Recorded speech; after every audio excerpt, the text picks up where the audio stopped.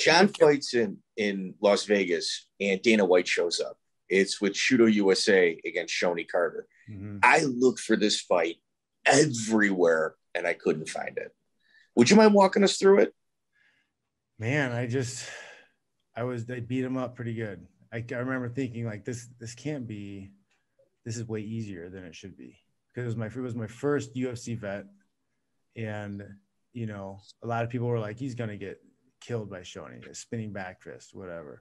But I just punched my way into position, slammed him on the ground, beat him up on the ground, back and forth.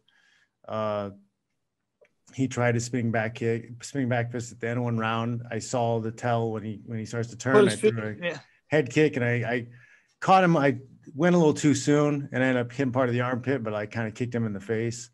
And then, when I started the next round, I like hit a single leg, took him down, put my shoulder to his belly, and he tapped out from the single leg, rolled over it, and threw up on the mat.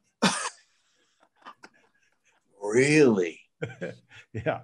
You get him right. Dana was pissed. I guess Dana went there that night because he was supposed to, it was supposed to be the comeback and re-signing of Shoney Carter. But okay, I smashed him, and Dana was mad.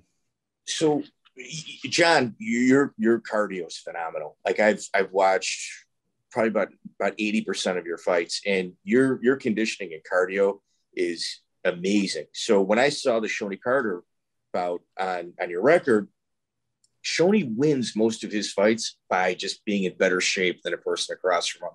Like if there's Shoney was a good fighter, kind of keep the same pace throughout the fight. Yeah, just experience is how he wins. Durable, guys out, it's hard to keep in certain positions. Like he's gonna move. Yeah, he doesn't pressure you heavy, but he can be there.